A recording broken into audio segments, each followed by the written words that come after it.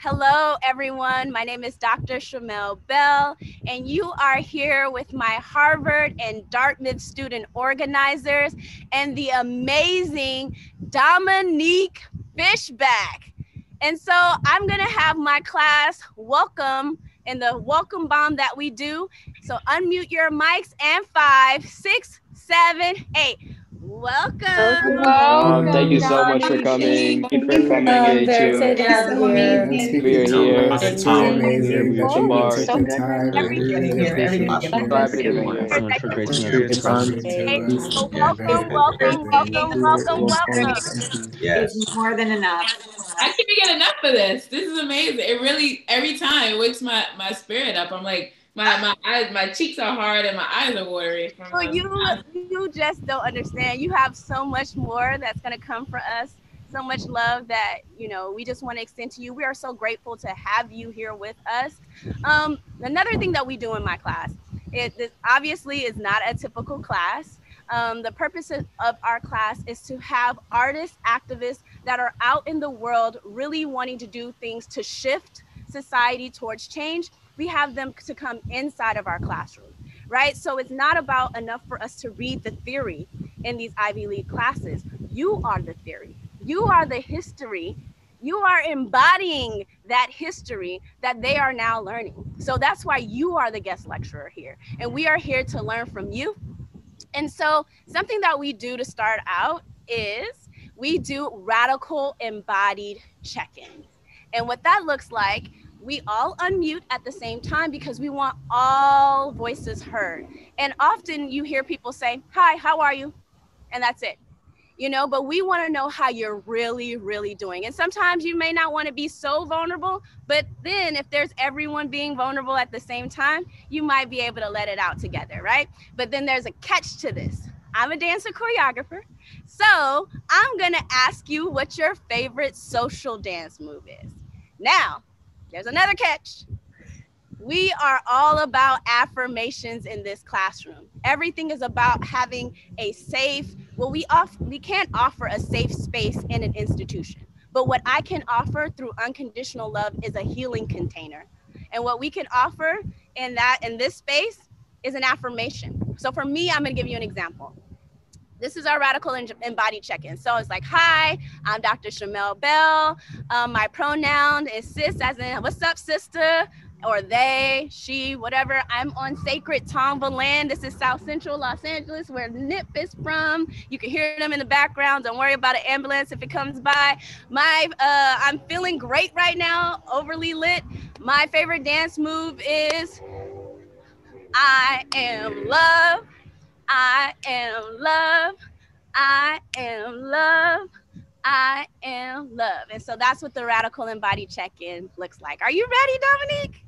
Yeah, so but we're all doing this together, yeah? We're doing this together, but you're the guest. So I just want to make sure you got it all together. We ain't gonna leave you behind. No person left behind.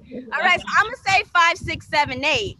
And then we're gonna have everyone unmute their mics and we're gonna say our names, pronouns, how we're feeling, but most importantly, get an affirmation out, and that will be the soundtrack. You know how you have no music? That is your affirmation. Hey. Right, all right. Okay, perfect. All right, so I'm gonna say 5, 6, 7, 8. And 5, 6, 7, 8, and go.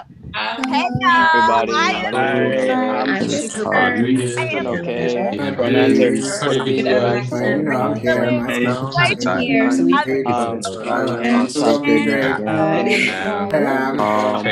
My affirmation is gonna be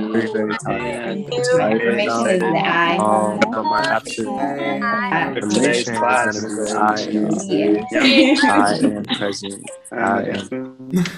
Oh, that's so fun. See, it's fun, isn't it? I like that. Yeah. You're right, it's kind of fun. All right. So the next thing we do, we always ground our class in breath. So the root of the word conspire together means to breathe together. So conspire means to breathe together. And so we always take a moment, and it may be a little selfish of me because I'm a really deep empath, so I feel everybody's energy even through the computer. And so I always, when my students come in, I'm like, woo, all right, let's take a breath. And so we all kind of ground ourselves in the moment. And so what I'm gonna do is have our production folks put on it's called the Insight Timer. And there's an amazing group called Beautiful Chorus. Oh, I know, I love them. They got Hey Queen. And yes! Yes, I play them every single class. And so we do yes, okay, so we're about to, have you heard Hymn of Healing? Yes! Yeah. I just like a couple of days ago. Yes, all right, so Hymn of Healing is about to start, and basically what we're gonna do right now, when we're talking about collective freedom dreaming, my mentor Robin D.G. Kelly wrote this book called Freedom Dreams that has shifted my entire life. And when we think about freedom dreams, something that I ask my students to do is not always think about what we want to dismantle or what we already lack. You know, we're always talking about, oh, we need to change this in society and we want to dismantle this and we want to destroy this. But what I like to ask my students is like, what is it that you want to shift, and what are the skills that you already possess and the talents that you already have in order to shift? But the next step is, do you feel it in your body? Because that's the key to manifesting anything that you want, is to already feel it in your body.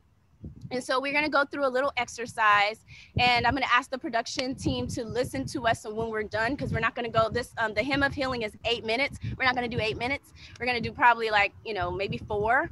But what we're going to be doing, I'm going to show, if you can look at me, we're going to rub our hands together at a certain point, and we're going to place it the first time on our hearts, and we're going to open up our heart spaces and find where we're going to be shifting.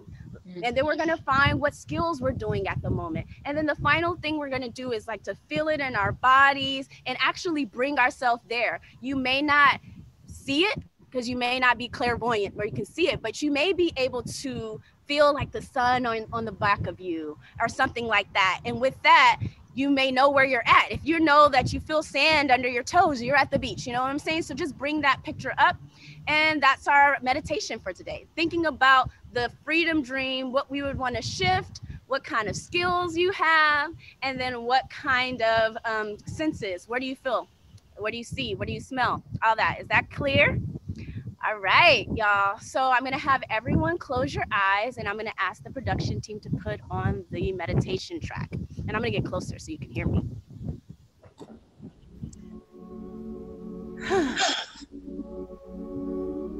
Right, everyone, can you follow your natural breathing?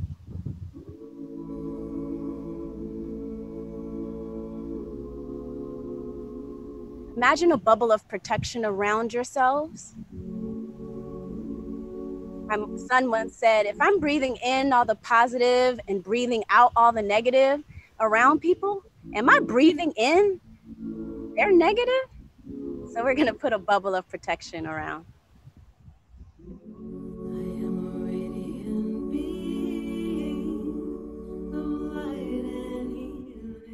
Think of that shift. Where are you during that shift in society? Are you walking with family on a beach?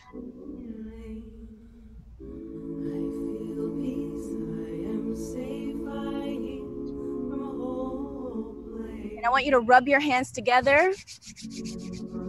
Rub your hands together and place it on your heart. Now, this is the space of unconditional love.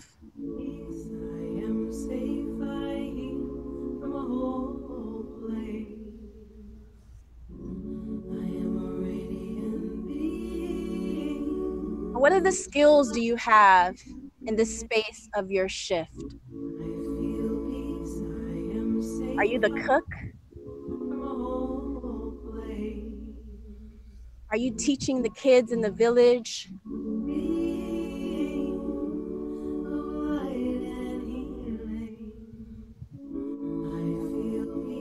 Finally, what are the senses you have in this space? You smell the ocean breeze.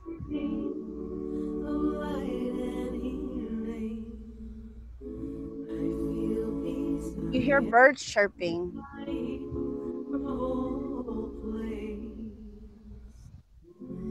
take one deep breath in together on 3. 1, 2, 3. Breathe in and release all that doesn't serve that. And finally, I want you to fully embody this shift. Where are you during this shift? What skills do you possess? Feel all the senses in your body. Now you're gonna rub your hands together. Rub your hands together. Now this time you're gonna rub it, and on 3, you're gonna open your eyes and place them in front of the camera. On 3. And then you're gonna lock eyes with whoever you see in the camera. On 1, 2, and 3, lock eyes.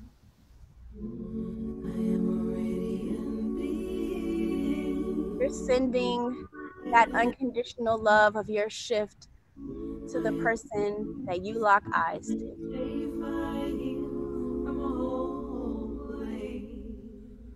Now, one more time, let's rub it, and we're gonna find one more person.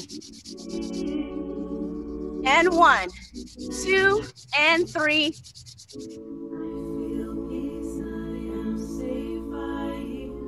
Some of you may feel tingling in your hands if you're really sensitive. I see some of you all smiling. I feel the energy from you all. And then you can release, and the production team can turn it down. Thank you so much for doing that. How was that, Dominique? It's great. I meditate a lot. It's yeah, it's actually something that I came into like practice with right before Project Power came out last summer, and it's been a real gift to me. So any chance I get to do it in my day and to know that other people, especially young people, are doing it too is great. Listen, you already have beautiful chorus. You already meditate. You know, you can come and just teach my class anytime you want to. Thank you. I'm going to be really formal. So I always stuttered through these bios, just so you know, and I've really figured out why. It's because I know the bio is not who you are. To me, you are just an incredible light. And so I always like for people to tell me who they really are. But I am, in an academic space, going to read your bio. And if I stutter through it, just know it's because these words do not even words cannot fathom who you are. So Dominique Fishback is a multi-hyphenate talent whose work has established her as an actress, spoken word poet, and writer on the rise. Alongside Daniel Kaluuya and LaKeith Stanfield, Fishback stars in the critically acclaimed Judas and the Black Messiah. Based on true events, the story centers on Fred Hampton, chairman of the Illinois Black Panther Party, and William O'Neill, the undercover FBI informant whose betrayal led to Hampton's assassination. Fishback gives a breakout performance as Deborah Johnson, a fellow Black Panther member, Hampton's girlfriend and mother of his child. The film is currently in theaters and available on HBO Max. Dominique talks to the New York Times about her Black Panther love story. There's a link that we will put in the chat. Last year, Fishback co-starred in the Netflix original superhero film Project Power with Jamie Foxx and Joseph Gordon-Levitt. Other film projects include HBO The Deuce opposite James Franco and Maggie Gyllenhaal, and 2008 award-winning The Hate U Give, which I met you at, my brother George Tillman Jr. directed. And Fishback is also a skilled spoken word poem and playwright. Subverted her 90-minute one-woman spoken word poetry performance debuted off-Broadway in 2014 to rave reviews. Written as her senior thesis, the production explored Black identity and existence in a system rooted in inequality from 20 different viewpoints and garnered Fishback a New York Innovative Theater Award nomination for Outstanding Solo Performance. Fishback was born and raised in Brooklyn, New York, where she currently resides. Everyone, again, unmute your mic. You know I said you're not going to get used to this. 5, 6, 7, 8. Welcome. Thank you so much. Without further ado, Dominique Fishback, you are the professor now. Oh, woo! Okay. Where do I even begin?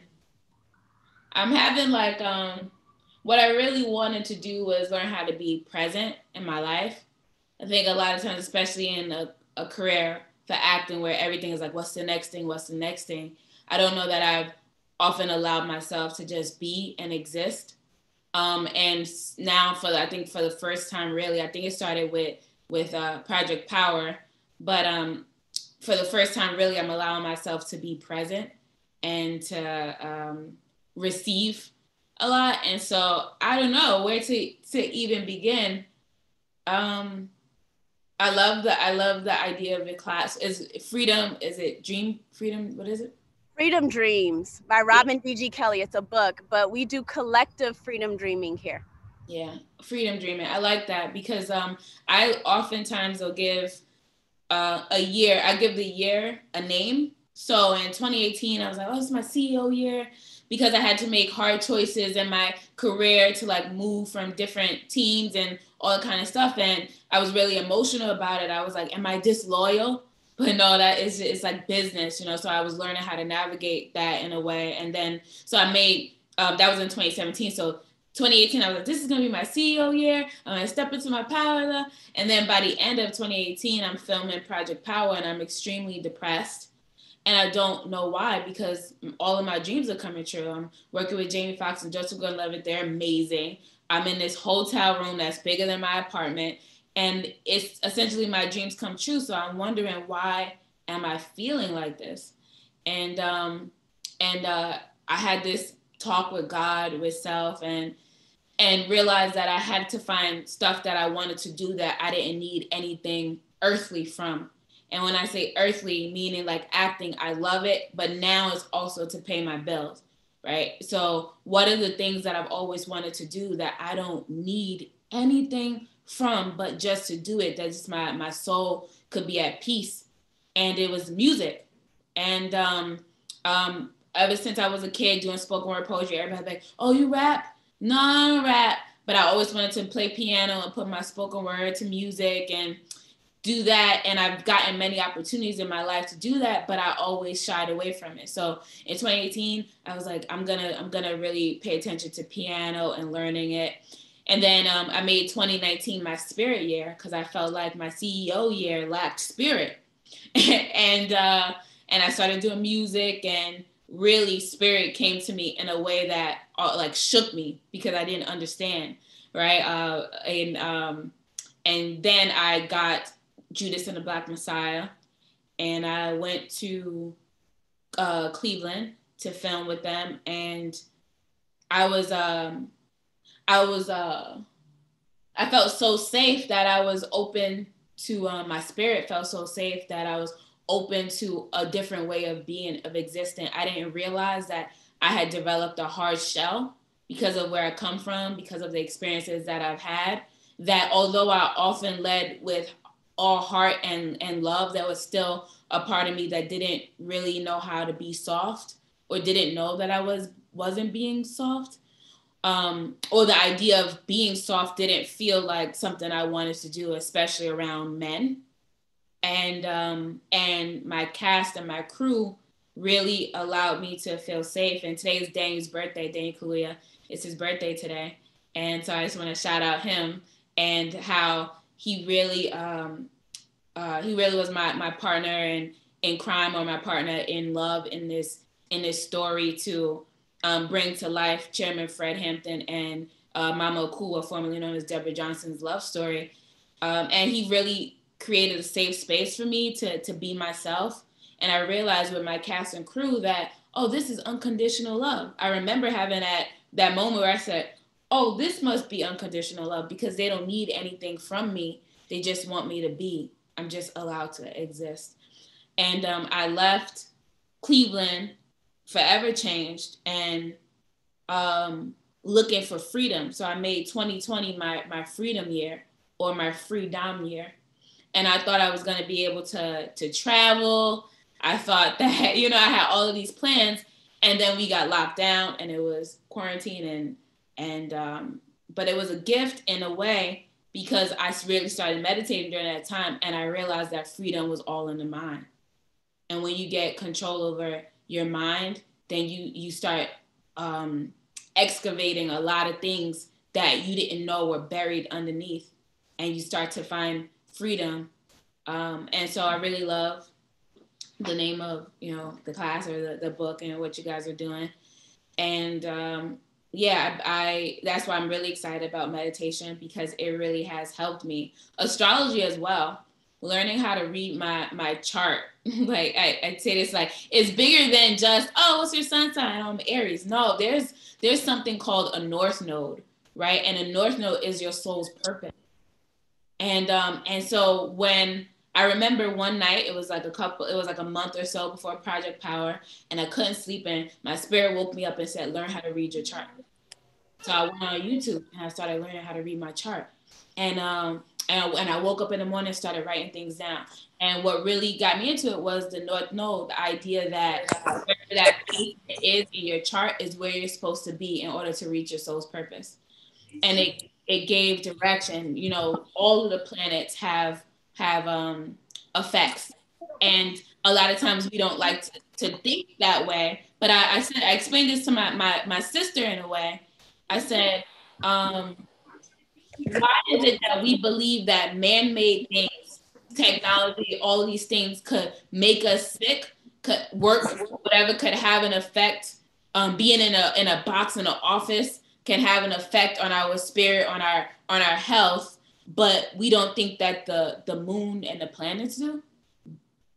Like, that to me is like, it's kind of baffling. Like, the things that we all the time, we are the same. And the same thing, like, we're mostly water, and people don't think the moon cycle, which the tides affected by the moon. I'm just like, what are we talking about here? Yes. So I started really like tapping in, or that Venus is the planet of love, and where it falls in your chart is where is who you might attract, or how you are in love and in relation. And so it allowed me to get a more in depth of who I am. And also I used to be like kind of afraid to like learn things like, oh, is my chart gonna say this?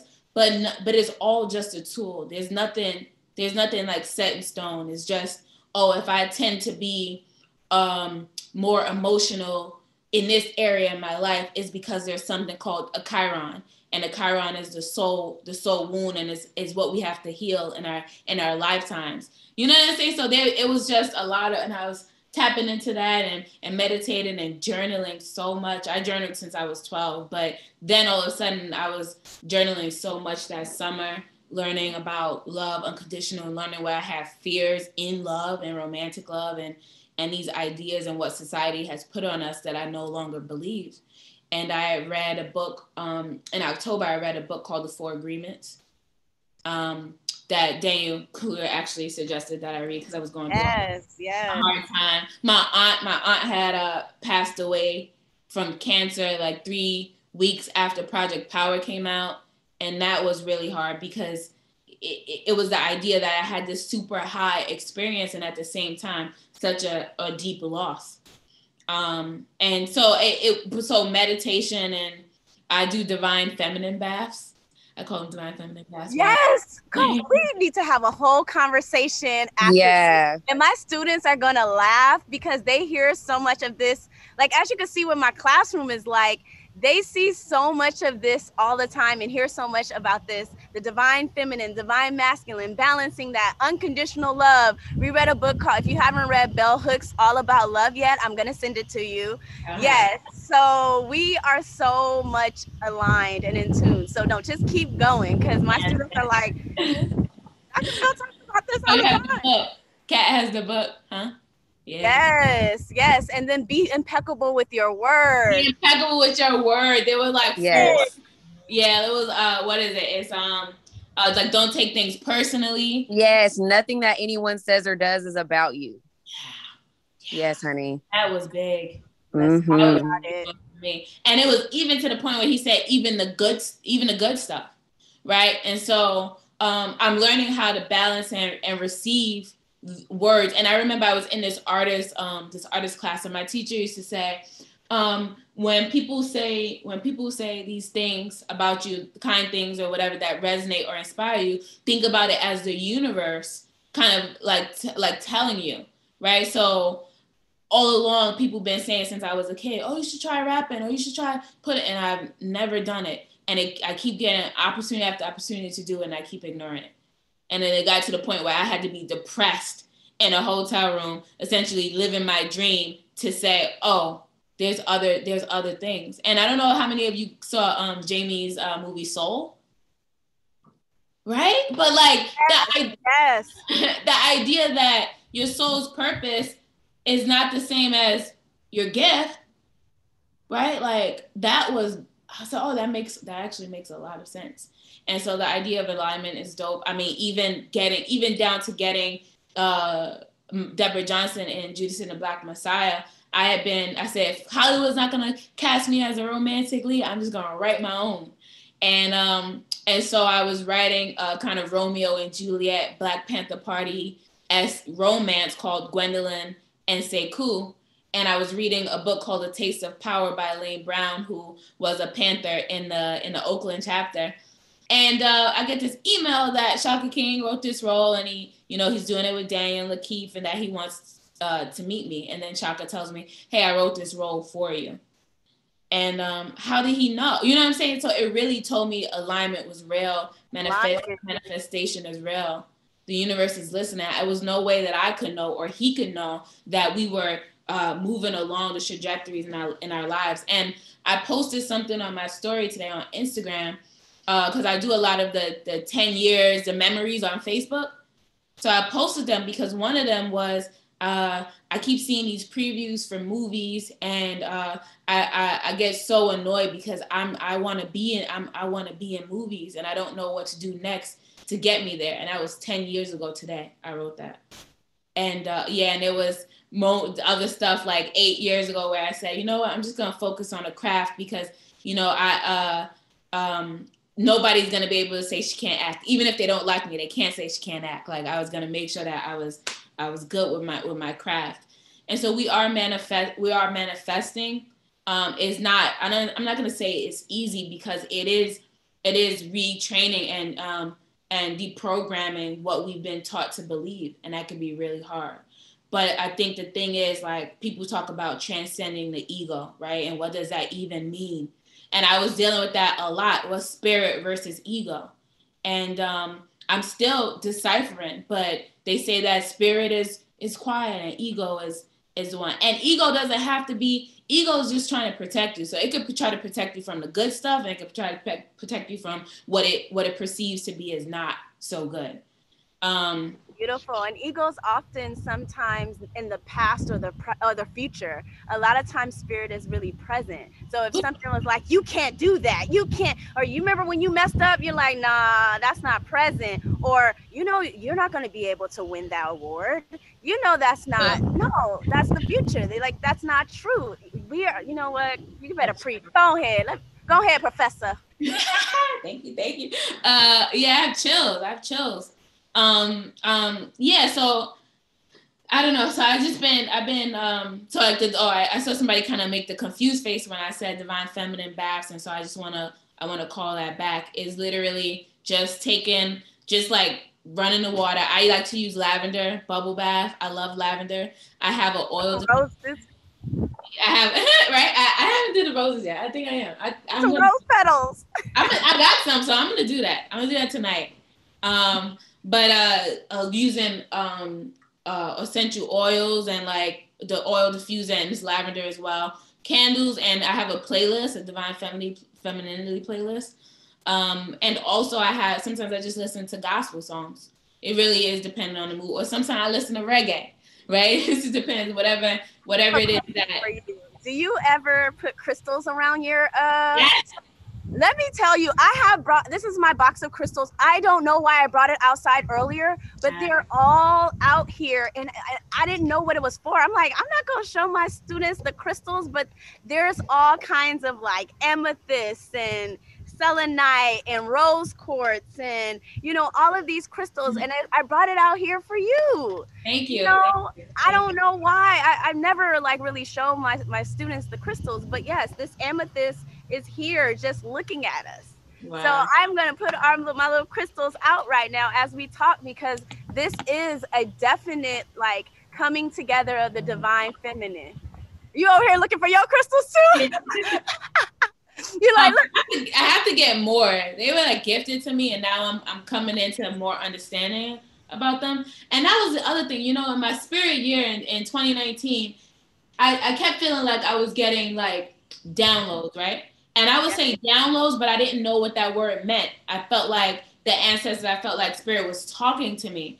And it wasn't like I'm hearing voices. Absolutely. It would be like I would go into a Barnes & Noble and something would bring me to crystals. And I got a book on crystals. And then, or Justice, or, Fred Hampton, or whatever it is. And then all of a sudden I took a picture of my bed because I laid all the books out. And I was like, I don't know what this means, but it's telling me something. I have no idea. But what I'm learning now is like, we don't have to know. We don't have to have the answers. And that's kind of hard because I'm always like, okay, so you told me something, what that mean? How is it going to unfold? Let me vote. Yeah. But I'm trying to be more like, okay, I clock it, I notice it, I receive it, and now I'm going to keep moving. So yeah, that's kind of where I'm at right now in my life. I feel really fortunate. I feel at peace, and it's strange because a lot, like, I don't know how many times you would never know how many times I keep hearing, you're a light, and I'm trying to, and I get like, because I never really, because I'm from East New York, I'm from East New York, I'm from Brooklyn. I went to high school in Brownsville, and I always felt like I was trying to lead by heart, but it just felt like every time I put my heart out there, I was getting like knocked down. So I feel like I keep going like this. And at certain points, I'm like, am I doing this wrong? Am I not learning a lesson? And I had great people in my life that kind of told me to stay true to who I am. I am love.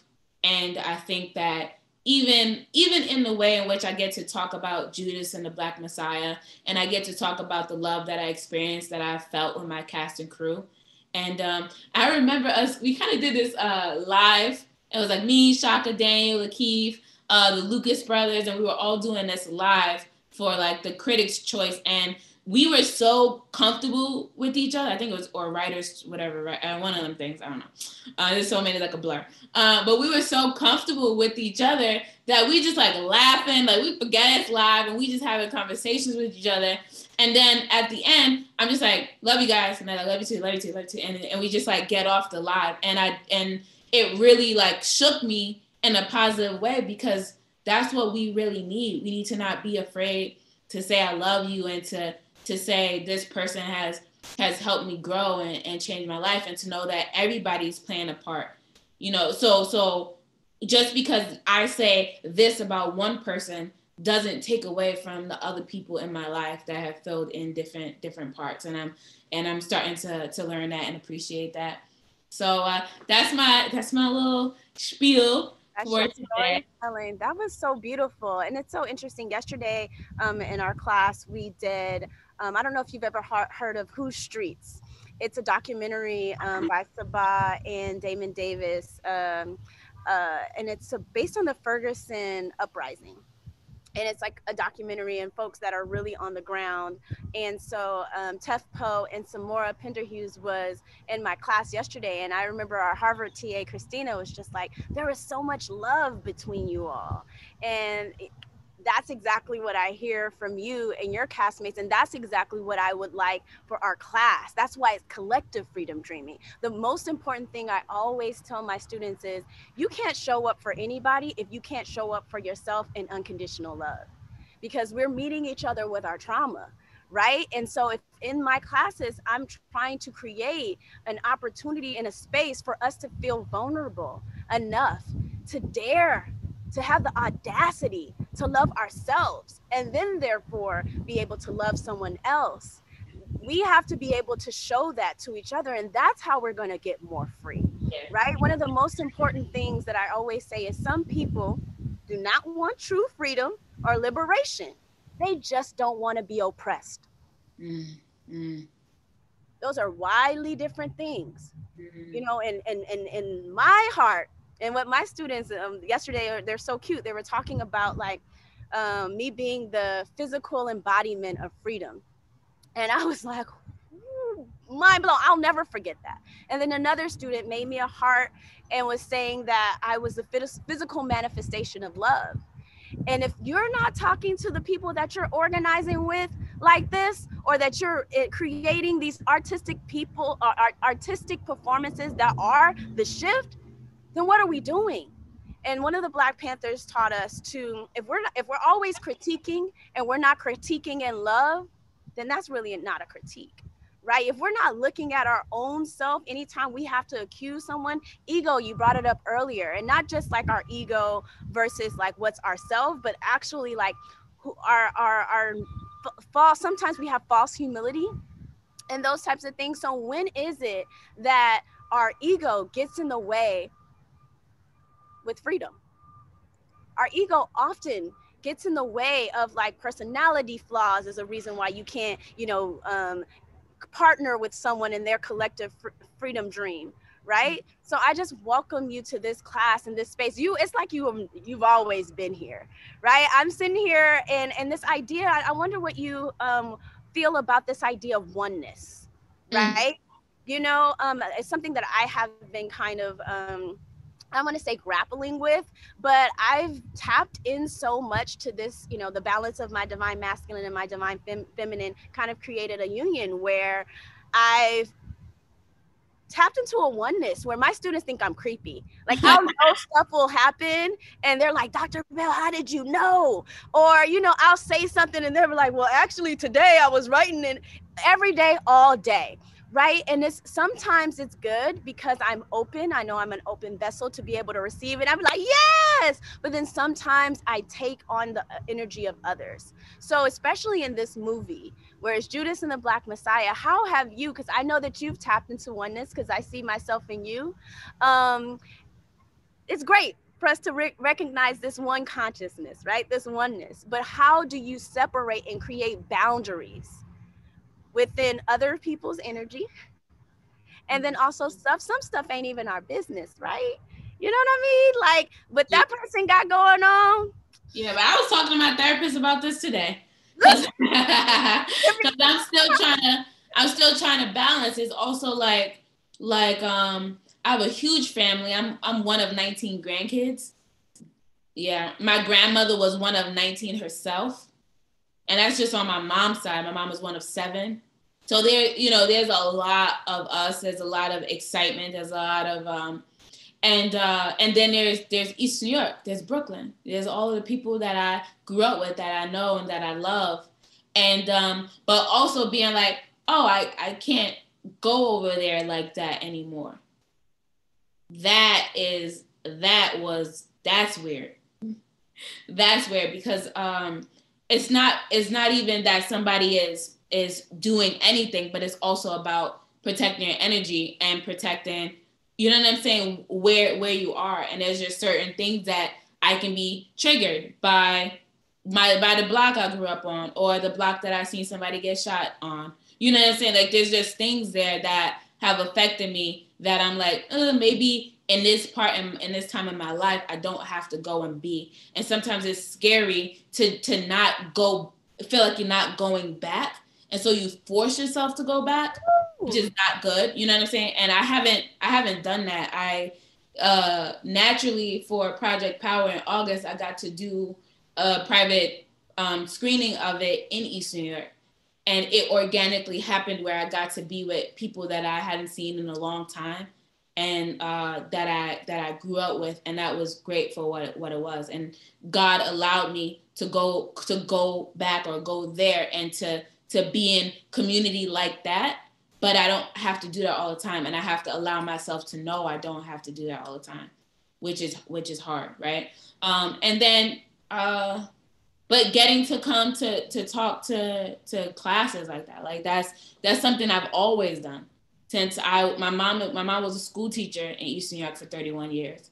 So I used to come and do spoken word to her classes, and then her coworkers used to find out that I was there doing spoken word, and then I'd be making rounds to all the classes doing poems to all the kids. And then my old high school teacher would have me come to their schools, or when I was doing a Hate You Give, my sixth grade teacher, who I love to this day, she moved to Georgia, and she wanted to know if I could come talk to her the sixth grade class, and I went, you know. And so there's ways in which we can still have oneness where we don't have to, you know what I'm saying? And then there's the ways which you come home and you meditate, or you take a bath, or you watch The Vampire Diaries or New Girl.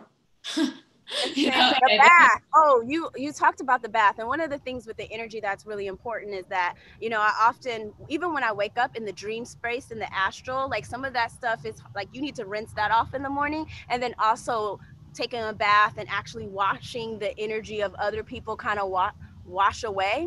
And it's so funny, I don't know why I found my rose petals right here, so you can that's a message for you. Like little dried up rose petals. At the you know what?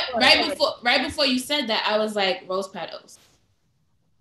Right before you showed me the rose petals, I said rose petals. And I started looking at the petals because I'm thinking about this bath that I'm gonna put the rose petals in for the first time. I'm telling you, if we're not like proof of telepathy and what, I'm like, why am I picking up these rose petals? What is going on? Why am I being weird? Stop picking up these rose petals. But this is the thing, like if you don't open up your mouth, the other person won't understand. And you'll feel alone. You know, you'll feel alone, because I was feeling alone. Like, am I bugging? Like, what's happening to me? You know? And then because I talk to people, I talk to my friends, and oh no, I'm not alone. Or even like you said something that sparked something for me that why am I being weird? Right? I had to stop saying that to myself. Right? But I realized that I was saying that to myself while I was filming Judas, because, you know, I prayed to be a vessel for the energy and for the story to go through. And so by the time we got to, I don't want to spoil it for anybody, but it's... Yeah, that's why I wasn't talking about it too much. But you could say, whatever, they should have seen it by now. Go see it. Yeah, but I mean, even if you didn't see it, we know that Chairman Fred Hampton was assassinated by the FBI, right? And the character that I play, she was there, and she's his fiance and the mother. She's 9 months pregnant. So by the end of filming, when we actually had to film that scene, it ended up being on the 50th anniversary of the assassination of Chairman Fred.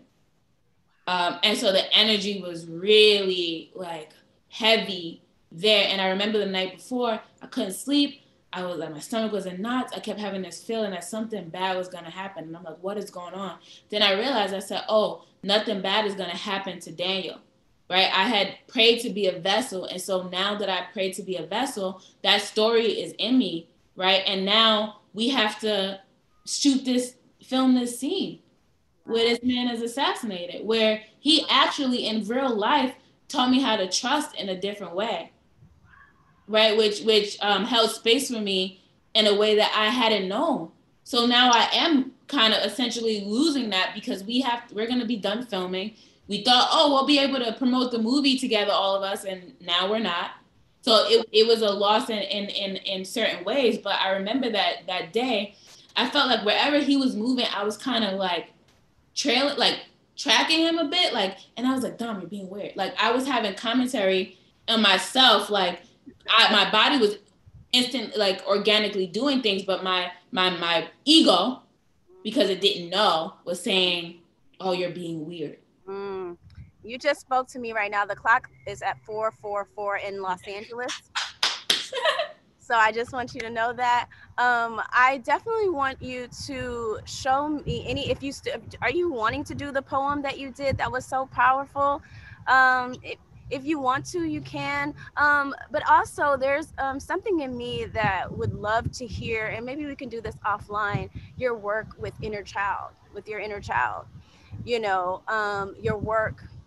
What you about to look? You know, actually, it came into my spirit. Oh my gosh.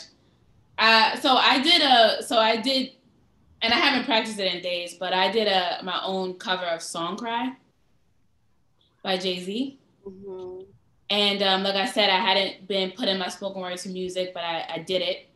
And my heart's beating really fast now. So I'm gonna do it for y'all. But also, when you said inner child, and I think that whole song is about my work with my inner child. I have to rearrange things a little bit. So no worries. I'm gonna mute myself because it might. It's all good. All right, so class, how y'all feeling? I'm looking at y'all. Y'all like,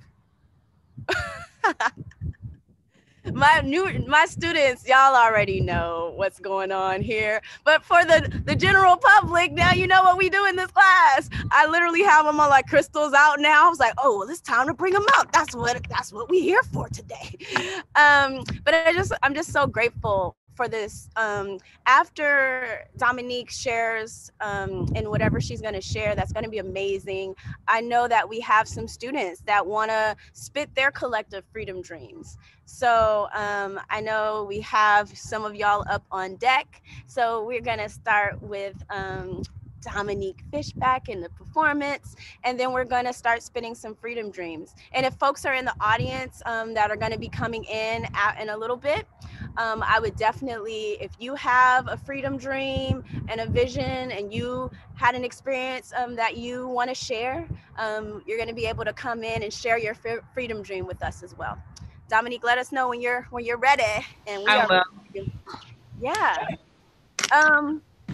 You need a couple minutes, or? I think I'm good. You good? Okay, good. Yeah. Wow. I had to mute my laptop, so bear with me. Oh no, it's good. I'm so honored just to be in the space, and just obviously the spirit is moving. Yeah. Okay. I haven't done it in a few days. You can hear this good? Y'all can hear this good? We can hear you.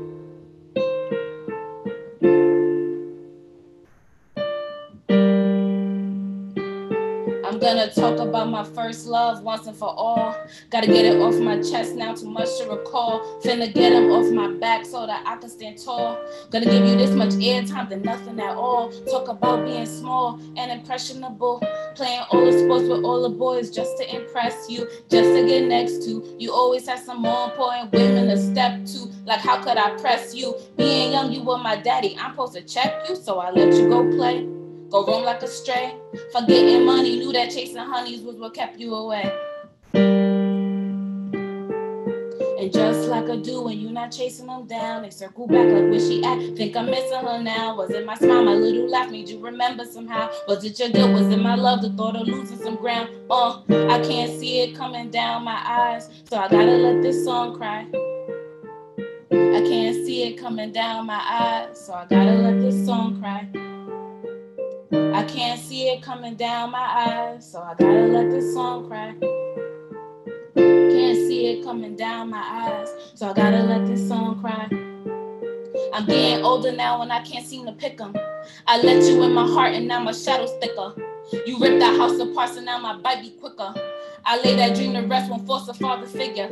It fucking figures. A coward in the chest, how you profess to love me. Yeah, I'm not your seed by blood, you stack them hoes above me. Kept lying to my face and now our truth is ugly. Guilty, I let my guard down. Filthy, you jerked us around. Stealthy, you made her a clown. Lied to her face, buried a crown. Caught a new case, so now it's lockjaw. I'm grizzly with that raw, I'm raw. Verbal assassin at your door, no more. I can't see it coming down my eyes, so I gotta let this song cry. I can't see it coming down my eyes, so I gotta let this song cry.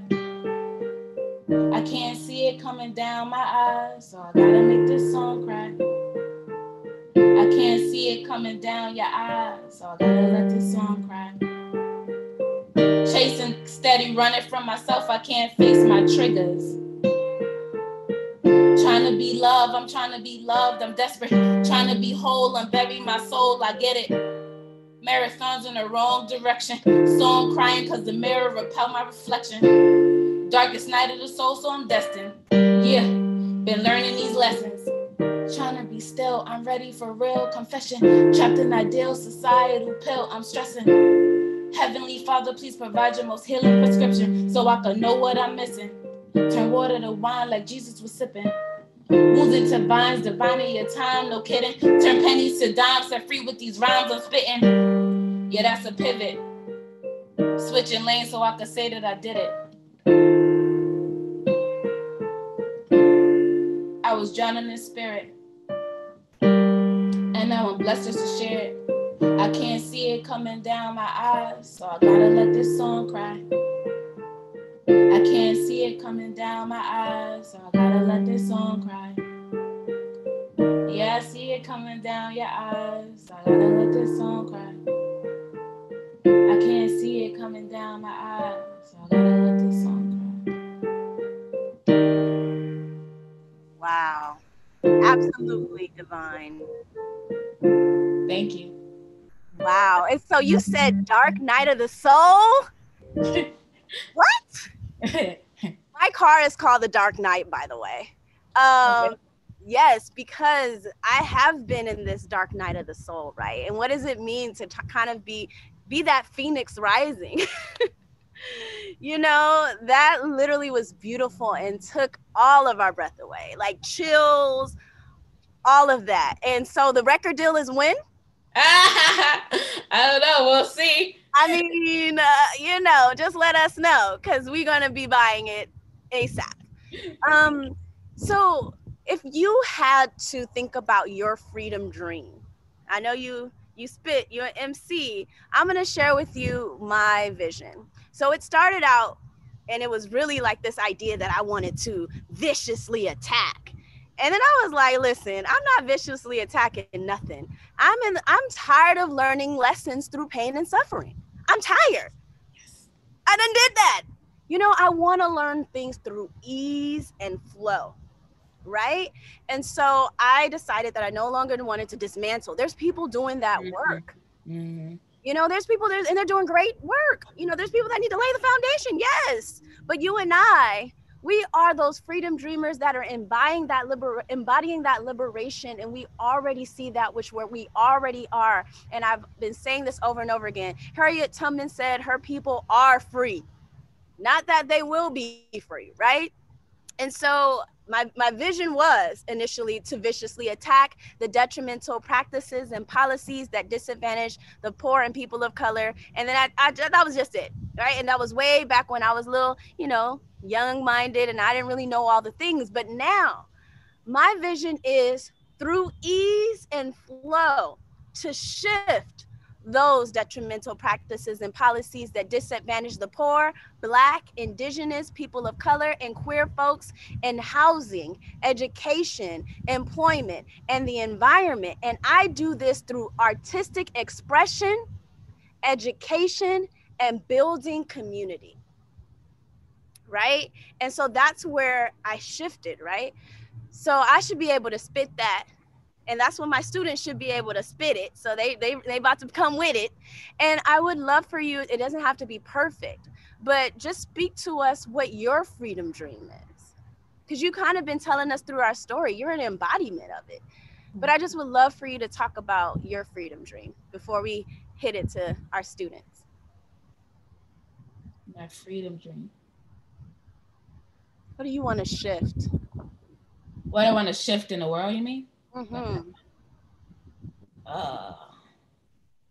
Honestly, there's a lot of social constructs that we believe. I mean, even to the point of like age, right? Like I'm about to be 30 in March, and I when I played Robin in Project Power was 16, and everybody found that I was 29. Everybody was like oh my gosh, but there was a lot of women, a lot of people who wrote me and said, oh my God, thank you, because I thought I was too old to act. I thought I was too old to do whatever.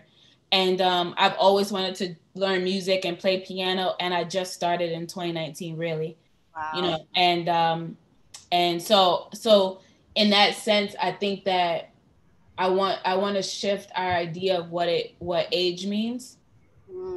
And what it means to have dreams. Wow. Yeah, I turned 37 this year. Nice. When? Yeah. What's your sign? I'm a Scorpio, October 30th. And my sign is so full of Scorpio. Someone was just telling me recently, they pulled it up. I'm going to send it to you. I'm going to text it to you when we get off. They were like, why you got Scorpio all in your chart? You got some Sagittarius and some Capricorn, but it's like everywhere Scorpio. I was like, I don't know. So yeah, we're gonna have some real talks. Yeah, but thank you for sharing. I want, before we shift over to our students, talking to you about our freedom dreams. They know what we're about to do, so you're gonna get ready. We're gonna thank you bomb you. Oh, okay.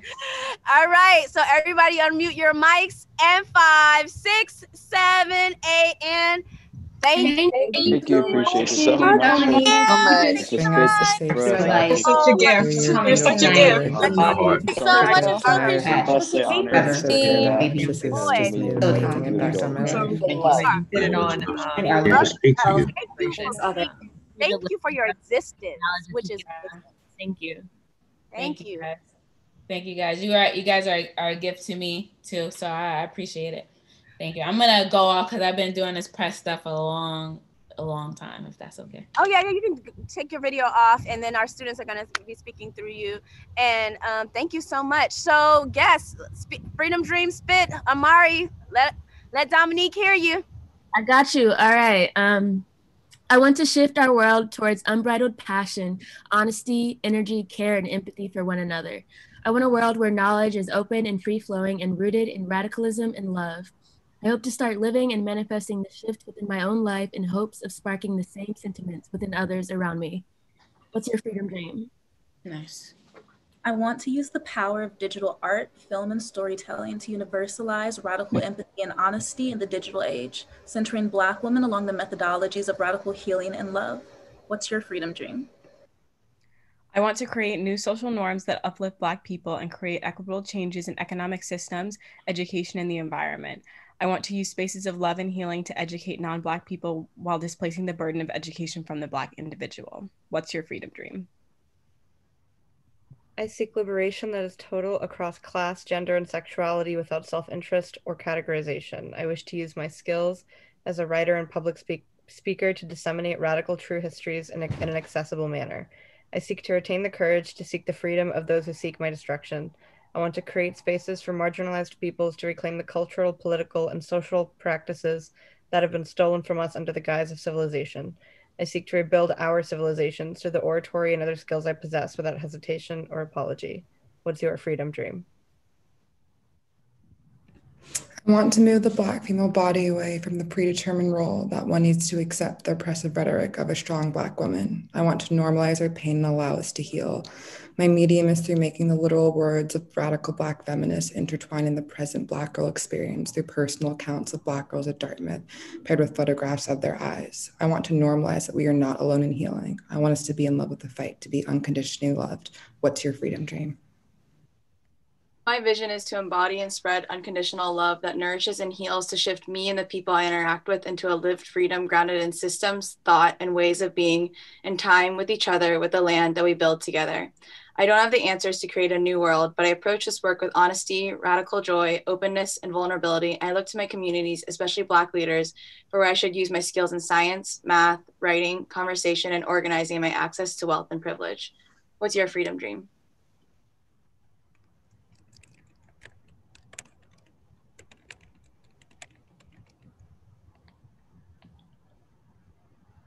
Is it Trump?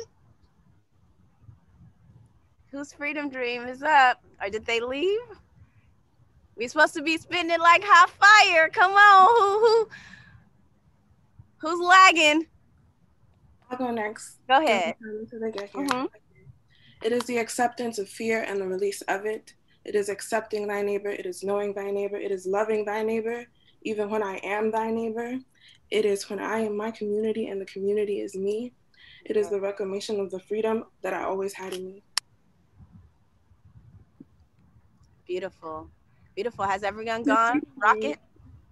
I want to bring joy to others through artistic performance in theater, film, and TV, and help tell stories that work to shift culture to be more equitable and just along lines of race, gender, sexuality, and class. I hope to find beauty, peace, and love within myself in order to better serve others and help them feel and recognize it within themselves. That's beautiful. Folks, if you've already gone, go ahead and type your freedom dream. I know y'all have it typed up. Put it in the chat. And so folks who weren't able to hear it can then see it. Yeah, so is that everyone in the room that's willing to say their freedom dream? We're gonna open it up. So there's gonna be a link that's gonna go in our chat, and whoever wants to come in that's been in this experience with us has an opportunity to share their freedom dream with us. Dominique, I know that you have had a very, very long day, but I just want to just thank you. And I have some crystals on the way to you. So, you know, thank you. So I was just looking at them. I was like, oh, I know which one she needs. But yeah, so as you heard my students and their freedom dreams, what we do in the class is they all start with their individual vision. And then that's the process of getting to know who you really are. Because that's something that this society does not allow for. They tell you have to go to this school. They tell you what love is supposed to be with the Disney movies. They tell you all the things. And especially when love is the only thing that's real, and we think it's a Disney movie or a marriage, that is, to me, one of the most insidious things that they could have done, because we don't know what true love is. What true, oh my gosh. True unconditional love is. That's my journey right now. It's mine too. Yeah. My students are tired of hearing me talking about a free love without condition, a love that the true lesson and the true gift from God is that spiritual growth in those lessons. You know, and that's where I am right now in the journey. And so understanding that, we did my class, I was asked to do the Martin Luther King speech, which is the Freedom Dreams book. Robin D.G. Kelly, it began because he did the Martin Luther King speech at Dartmouth. It's like a huge thing. And then 20 years later, I was asked to do that same speech, and he's my mentor. And so I instead said, I didn't want to be a charismatic leader, and I didn't want to talk about MLK like everybody else. You can go Google it. And instead, I had my students do it with me. And we were talking about what's the difference between how some people sometimes spiritually bypass, you know, that phrase yet, when people spiritually bypass, it's when they'll tell you, like, you know, just hope for it to be better, just manifest, not recognizing that there are real conditions, like material conditions and things that are really happening. But also when you're thinking, when you're manifesting, there's actual action that's happening too. You know, you're not saying you want this to happen, but not visualizing, but not setting yourself in the right frequency. You're not also thinking about all the things that you don't have all the time. There's an action that has to happen there. And that's kind of what my students, they do this community with me. And so they go from their individual projects or their individual vision to a collective vision and project. And then we have this huge gathering. And so in this process, they are community organizers. And, you know, there's no difference between the activism that you do, you know, and the activism that I do. We can't afford to be called, what is activism at this point? What is celebrity activism? What is career activism? We all have to do our part in the shift. And something that's really, really key is that sometimes our purpose is couched in our fears, is what we also often talk about. You know, like, you may be afraid, like, I hate public speaking. I never want to be no celeb. I was a little beauty pageant when I was younger. I had to do, like, you know, the John Bernay Ramsey and the toddlers and tiaras all when I was younger.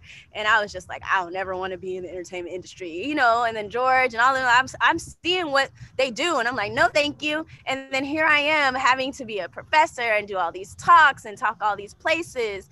And I realized that, yes, my fear of public speaking and speaking to people, I had to push through it because that was a part of my destiny, right?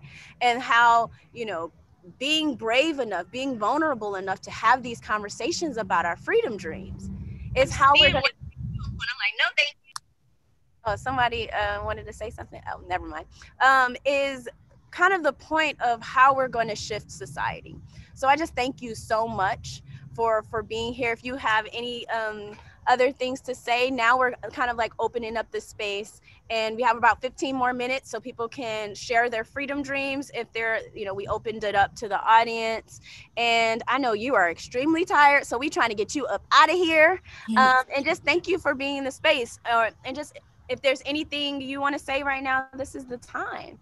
No, I'm really thankful to have been able to come here today and share what I'm learning, what I'm experiencing in real time as I'm learning and experiencing it with you guys. So appreciate it. Appreciate you. Beautiful, beautiful, beautiful. All right. So is there anybody else that wanted to say something? Of course, I got to my last 5%. So I'm going to go and, okay, Rocket, go right ahead. I'm going to charge my computer. Go ahead. Thank you so much for joining us today. I'm really just like so overwhelmed by how lucky I feel right now to get to see you and speak to you. And wow, and like thank you so much for the work that you do and the energy that you bring, that you've brought to this classroom and that you bring to the work that you do. And I just had a question kind of from the beginning about you mentioned that each year has a theme for you or a word that you like to think of, and I would love to know, especially given how uncertain all of like time is now, and given what happened last year, like what your theme is for this year. And I would also love to know if you have any advice for those of us who care about this work and want to do this work in the same way that you do through the arts, if you have any advice for us. Yeah. Thank you. First of all, your name is really cool. I remember peeping. I was like, her name is Rocket. That's really cool. Well, this year I made it my Divine Feminine year. So which is why I talk about the Divine Feminine baths and stuff like that. And learning about Divine Feminine allows me to understand balance between the Divine Masculine that I have in myself and all those other things, and really learning how to receive, right? Because I feel like for the first 29 years of my life, I've been heavily in a Divine Masculine because of where I'm from and because of the industry that I'm trying to occupy, right? So I feel like I have to be, a go-getter, you know what I'm saying, like this. And finally, I'm at a point where I'm like, all right, I'm ready to just receive and kind of lay back and believe that the seeds that I've planted in manifestation are already done. I think before it was very hard to believe that they were already done. And now I'm able to say, like the other day it was like a new moon, right? And I was gonna manifest something new for the new moon. And I stopped and I realized, I said, Dom, you're gonna be manifesting the same thing. So just chill and let them come. Sure, new things are going to come to mind, but at this point for the new moon, because I'm so used to just manifesting for the new moon, I was almost going to manifest the same thing again and again. And I was like, it's cool, just go to sleep. Give thanks and go to sleep. And I allowed myself to not try to manifest something because there's things that's in the queue right now, just waiting to come, and I'm making room for them. So I was able to allow myself to pause. And in terms of doing the work, meditation, I can't say it enough because it really does allow you to understand yourself more. And when you understand your authentic self, then you can bring your authentic self to people, right? Like how beautiful would it be if we could all live in our like divine, authentic selves? And I really try to do that with every interview now. I pray before them, just like, please let me be able to articulate myself clearly, sit in my humility and the things that you will have me to say. And I think by being able to lean in my authenticity, that maybe I can spark something in the ear of somebody who's listening. And then therefore I'm the work that I'm trying to do, that I was made to do, I'm doing it anyway, even if I can't see it in the physical yet. Absolutely. Same. So I had to come inside because my computer was dying. But it's beautiful. Now you see me inside. Yeah. No, it's similar. Like we are on a very similar path and journey. And I'm so grateful for your authenticity. I'm from South Central Los Angeles. I'm a first generation high school graduate out of my immediate family. The first in my mother and my father's line of PhD, so I definitely understand what it is to always be in your masculine. And I'm in the same exact journey of learning to rest in the divine feminine and knowing what it means to give and receive. I'm always giving so much out, but what does it mean to just rest and know that you are more than enough? You are deserving. And, you know, I've been rooting for you so much. I know it's a divine appointment that you're here. Because I was like, she on Vogue. She on, you know, about to do something with Tracy Ellis Raw. Like, I'm like, I don't know if she gonna make it, you know. But I was even telling Marcia, I was like, I don't know if she gonna make it. But I knew that there was something special, not even just to unlock in the both of each other. Like, you are presenting a mirror to me of myself, because we are all mirror reflections. But I just want you to know that I am so proud of you. I am very proud, because you are also showing me in this dark night of the soul, you know, that we can open up and have these conversations, and to know, like what you said, I stopped manifesting as well. I usually go and write down, even my son, we write down stuff. Like, it was all like, it is what it is. It's enough. And I don't know if you heard when I was thank you bombing you, your existence is enough. Just thank you for your existence. And so I'm going to stop talking. We only have about, 10 more minutes, and I would love to hear if anyone else has anything. If not, we're just going to do a final breath. Amari, that's your affirmation? You are more than enough? Or what's your affirmation, Amari? Yes, ma'am. It's the like I'm here, and that's more than enough. And that is more than enough. Yes. So Dominique, actually last summer, I had this, like, I never really thought of myself as clairvoyant. You know, the different type of clairsenses. Have you ever, okay, yeah. So there's clairaudience, when you can just hear things, clairsentient, when you, like, if you feel things, or, claircognizance, you just know something, clairtangents, when you can taste or feel, a clairgustance, if you can taste, you just get these messages from, spirit, from God. And I had a dream where I was just like, I saw people dancing all over the world, and they actually shifted, and I felt them like kind of quantum leap into another reality. And I was crying in it because it was so beautiful that I initially thought I was like dreaming, until I put it on Facebook, and there were so many people that are just like, I want to do it. I want to do it. So we created this 28-day global dance meditation for Black liberation. And so we talked about the process of what it means to, my dog's coming up here because I'm, what it means to love, and what it means to unpack all of the different types. Hello, Divine. We are almost at the end. Hello. Okay, good. Divine's like, what are we talking about? And what this process in the 28-day global dance meditation for Black liberation, we have some folks that were on that project, is that we within weeks got together all of the different ways that we look at our shadow. We look at, self-compassion. We had meditations and all these things. I'm going to send it to you, but it takes 28 days to build a new habit. So what if we took 28 days of pretty much essentially getting rid of all of the symptoms of white supremacy and all the things that we're trying to shift, and get light enough so that we can quantum leap into that new reality? And like all the things that you're saying in this talk is kind of like similar to that vision, where you say something and then something is created out of that. And I taught that 28-day global dance meditation for Black liberation at Harvard, and some of the students in here, now it's a text.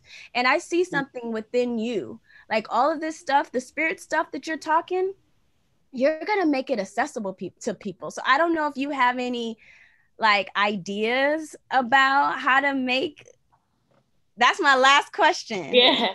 Have you been thinking? Oh, yes. Because I felt like when I went to PACE, a lot of times the only Black person in my class, Pace University in New York. And I realized that I won homecoming queen when I was at Pace. Okay. And it was, this is for a bigger story than it's been like I won homecoming. But it was the idea, because then I wrote Subverted, which is my one-woman show about the destruction of Black identity in America. Yeah. And I said, if I don't tell the story, then I'm not servicing the people from neighborhoods that come from neighborhoods like mine, who don't get the opportunity to go to a private university, but also the people who came to this school to learn about people who did not grow up like them the same way I was doing. So if I don't tell a story, if I shy away from this truth, then I'm not helping anybody. And so for an hour and 20 minutes, this predominantly white university is going to have to sit in my truth and in people and truth of people who I grew up with. And I say that to say I felt like I was a liaison, right? Like a link, like a bridge. So, yeah. So, and then I think about the spirituality stuff and how it could be accessible to people because in myself, what I love is like, I love Jay-Z. You know what I'm saying? I love Brooklyn. I love rap. I love reggae. I love spoken word. I love blackness. You know what I'm saying? I love fucking New Girl. You know, I love all of these things that I love that I could find. That's why I call myself the heroine with 1,000 faces, right? Because I always wanted to be able to transform into different whatever I was needed, however I was needed in my artistry and from my mission. And so, yes, I've been thinking about that lately. I see that for you, and I would talk to you more about it, but it's so crazy that you call yourself a liaison because that's exactly what I call myself in the movement, an arts and culture liaison. And we were just before you got on talking about the liminal space, this idea where we are in between both worlds, you know, we're in between those, you know, from the hood girls to now we have a certain level of status and privilege. And what that means is to hold the both or hold dimensions, hold a higher dimension in the spiritual enlightenment that we found, and to be able to lift our other folks up in a very real way where people can understand it. So that is where we are right now in this space. I'm going to have everybody just take a deep breath. So if we can spotlight everybody, we're going to there's a new girl conversation. There's a new girl conversation kind of happened just now, and it took me out. Somebody said Winston forever. First of all, Nick and Jess for always. I love Cece and Schmidt too. But yes. I love Schmidt. I love y'all. Y'all are so funny. In the chat is popping, by the way, y'all. Yeah, it's popping. I was like, oh shit. I felt like I was back in. Sorry for cursing. I felt like I was back in. I felt like I was back in school. Like when you get a note and you supposed to be fit. I was like, oh shit. No, that's what we do here. That's what we do here. You're always in the chat, and do know that, you know, this is our Black Arts Movement class, as well as I have a class called Rituals of Breath, Black Performance and Resistance. And we also have Harvard Black Arts Movement to Black Lives Matter. But I'll be teaching Rituals of Breath, Black Performance and Resistance next quarter, as well as Black Radical Tradition. You are always welcome into my class. Karen's been in my class. You know, she'll be teaching in April. You know, George and Marcia and Angie, they've all, you know, been able to have these things. So, you know, the point of my class is to make it accessible and make it open. And so always feel free, if you want to have this kind of experience, just come back. But I just want to thank you. If we can have gallery view so that I can see everyone's faces. If your video hasn't been on and you don't mind putting your video on, we're going to take one final deep breath together, and we are going to take Dominique off into the world with so much love. We've already thank you bombed you, but what we're going to do is we're just going to close our eyes together. If everyone, you can just lower your eyes and just follow your natural breathing. And we're going to take 3 breaths together. So the first one is going to be a gentle breath. You're going to breathe in and just breathe it out. The second one, you're going to breathe in a little bit deeper. And then on the third one, I'm going to count you in, and you're going to breathe in as deeply as you can, all of the greatness that happened today. And then you're going to release all that does not serve that. You all ready? All right. So 1, 2, 3, breathe in gently. And release. Again, 1, 2, 3, a little bit deeper. Breathe in. And exhale. Now let's take a pause. Now this one, we're gonna breathe in as deeply as we possibly can on 3. 1, 2, 3, and breathe it in. And release vocally. Yes. All right. Bye, y'all. Dominique, I will hit you up. Bye. We can stop streaming, and then my class, I'll be here for a little bit longer.